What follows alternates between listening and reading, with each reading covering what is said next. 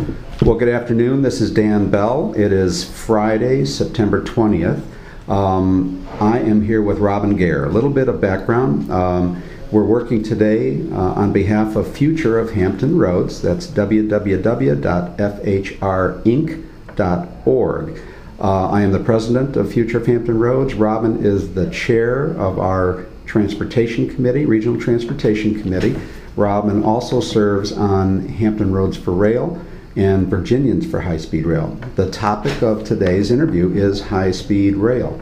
And the good news is that Hampton Roads is quickly making up for lost ground, where several years ago we weren't being considered for high-speed rail as a result of efforts from our recently departed Chairman Ray Taylor, efforts from people like Robin Gare. We are making up ground fast. The further good news is that we have relaunched train service out of Norfolk, which hasn't been in place for 30 years.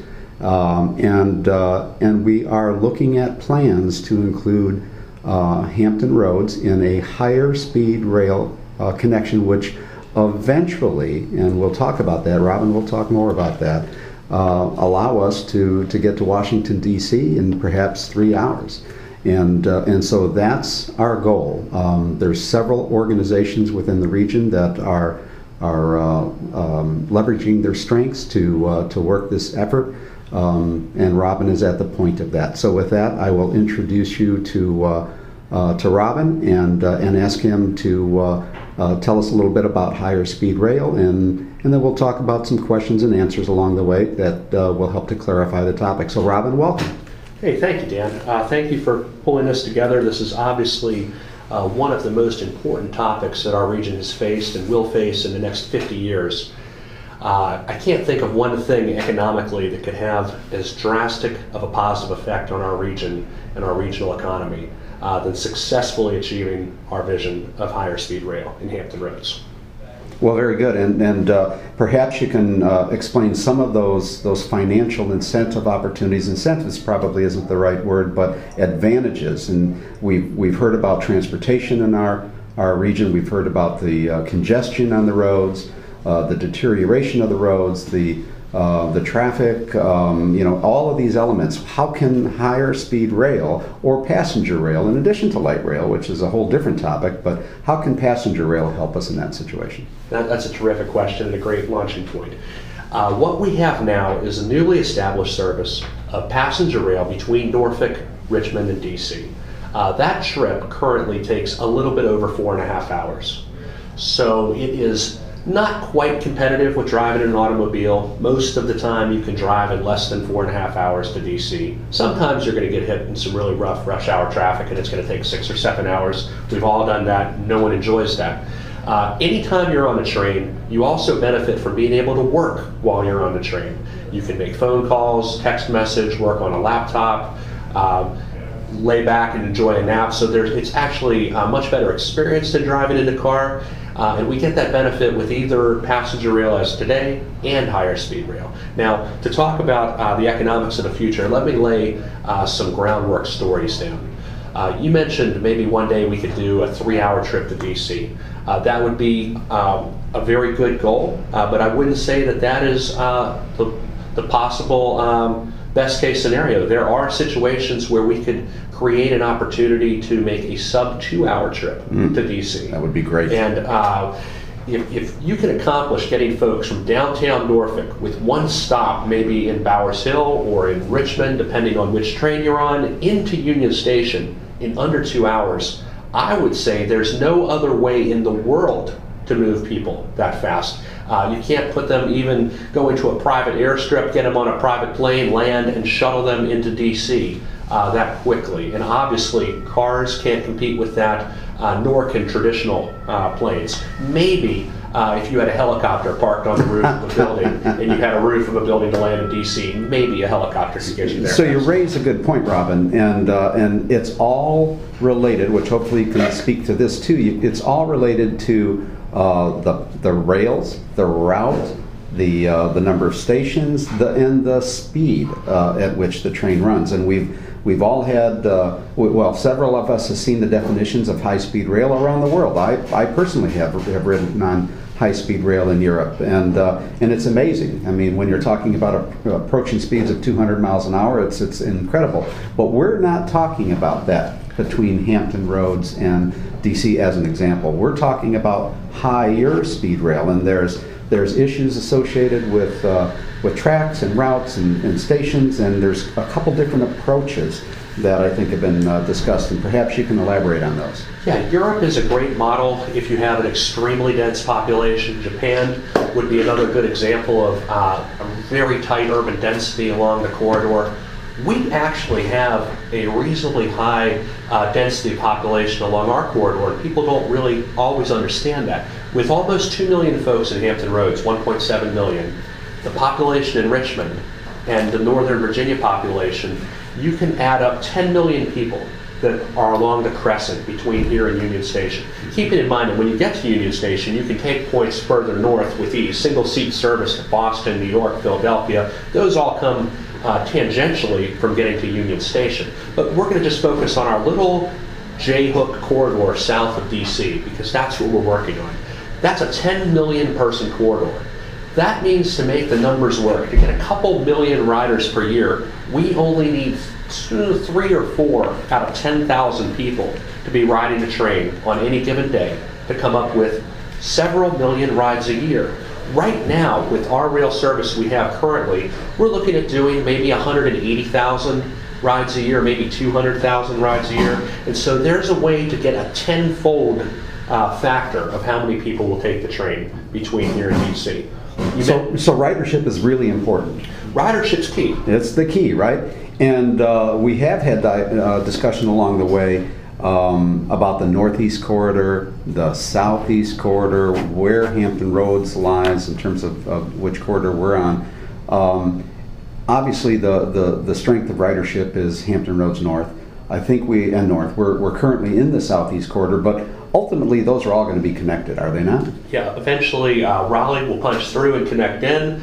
We are the northernmost terminus of the Southeast high-speed rail corridor. We really fit better into the Northeast corridor as far as what our trade has been over the last several hundred years. 9 out of 10 or more people will ride north versus south, but that's really semantics. They will get connected. Projects that need to get done will get done in time. Money that may not be available today will be available at some point. And I think that's an important thing to realize. What makes this type of infrastructure possible, I think, as our society looks at it going forward, will be, is it sustainable? Can it stand on its own 2 legs and pay for itself?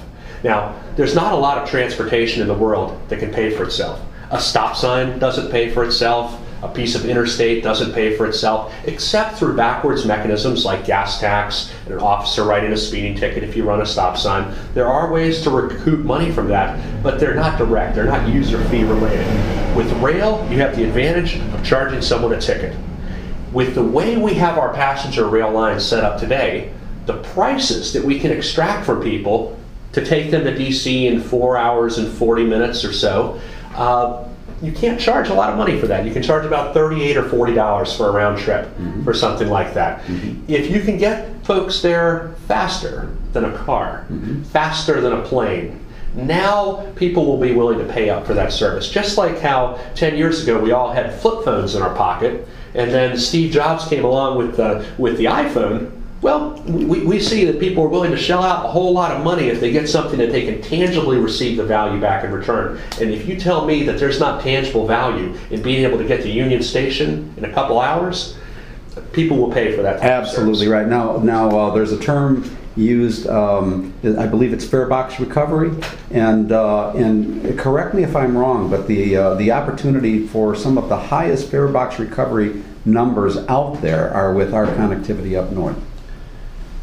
Yes, speaking fare box recovery, right now in 2013, prior to October, we are close to break even on our train operationally. Maybe a little bit over, maybe a little bit under. It'll take about a year to realize whether we're breaking even on our passenger rail service.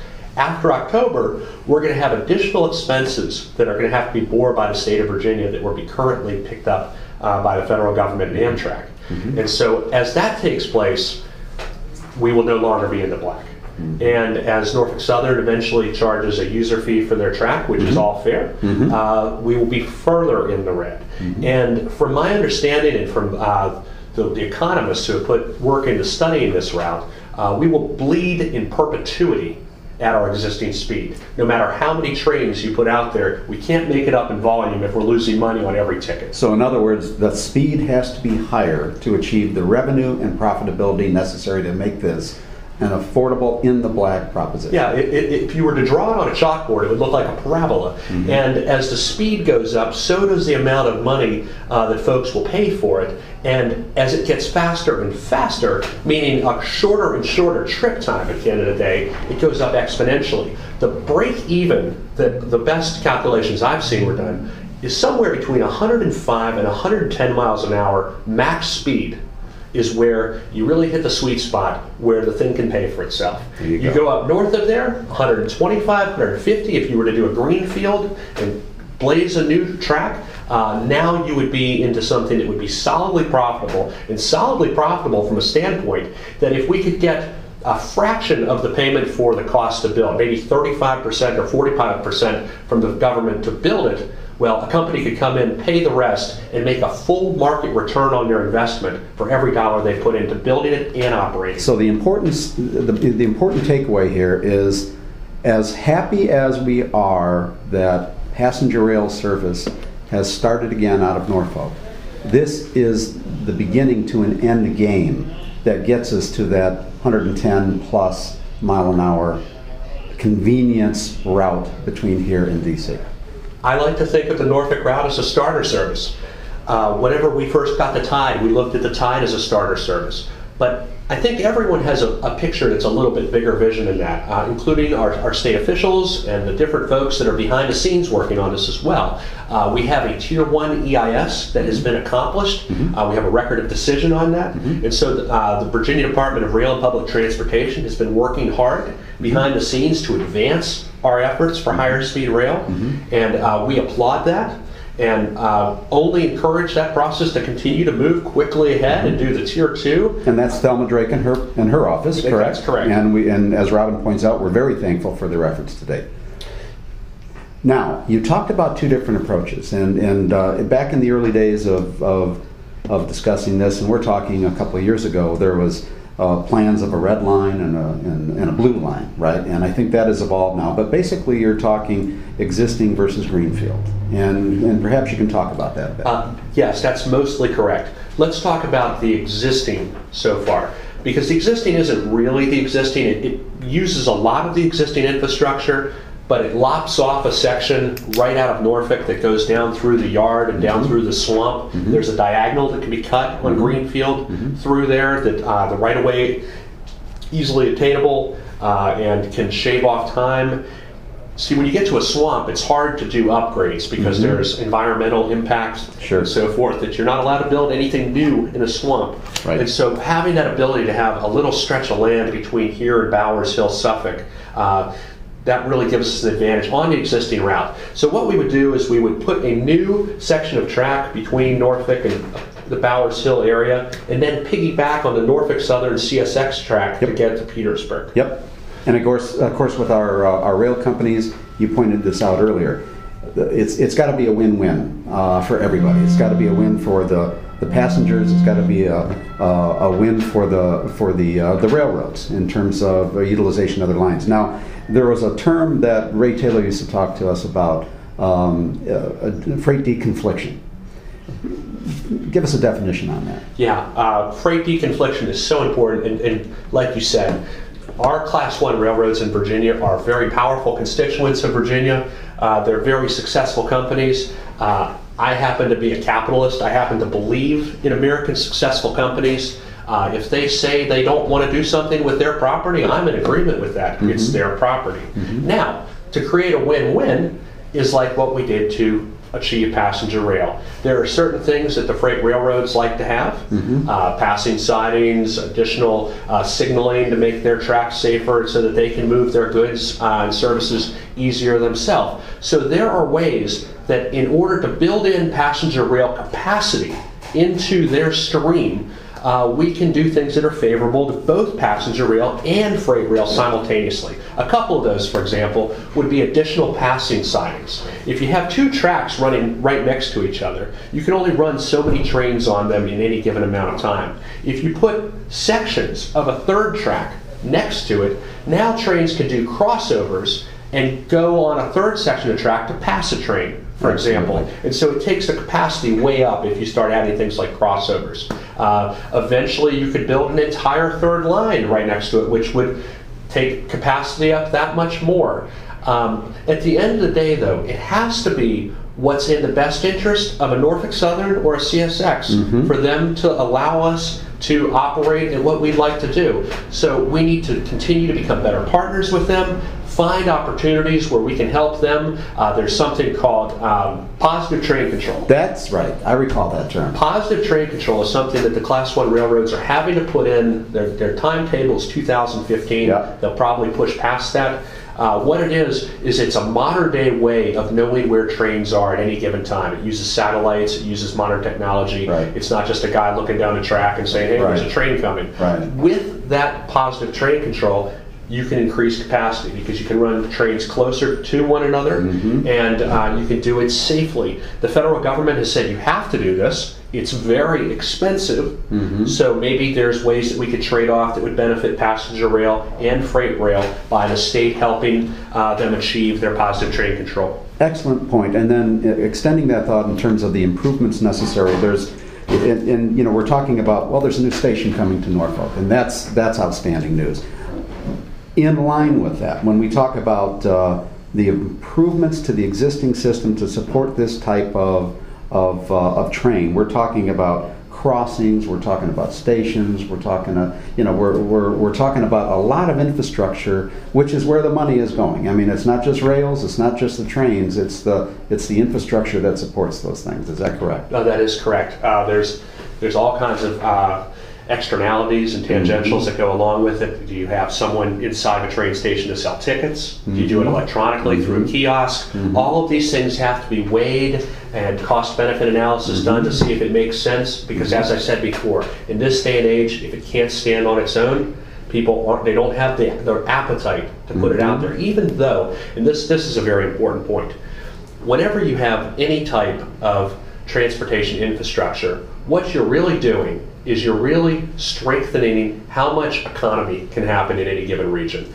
And so even if you don't get back 100 cents on a dollar on something, and I'm not saying that that's the right way to go, we put roads down for a reason. If we didn't have roads connecting cities, we wouldn't have cities the way that they're capable of being done today in the business that can happen between city to city. So whenever you give folks an additional mechanism to travel between the capital of the United States and Pentagon South, which Hampton Roads has been known as, you're going to allow people to do business more efficiently. And so it's not all on how much money you can take out of the fare box, it's how much the home prices go up near those train stations, and what companies move to a region so they could be an offshoot community of DC.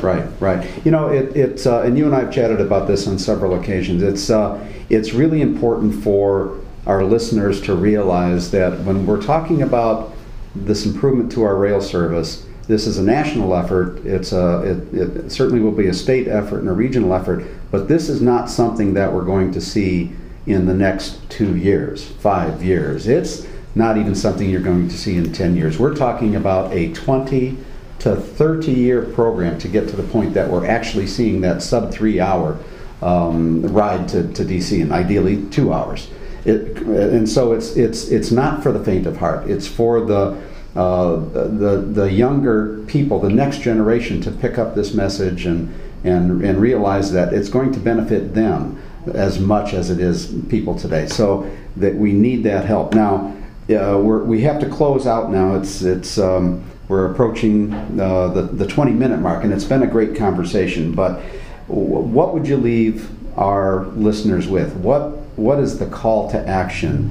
What can they do to work with so many organizations and people are already engaged to help us advance this project for our region?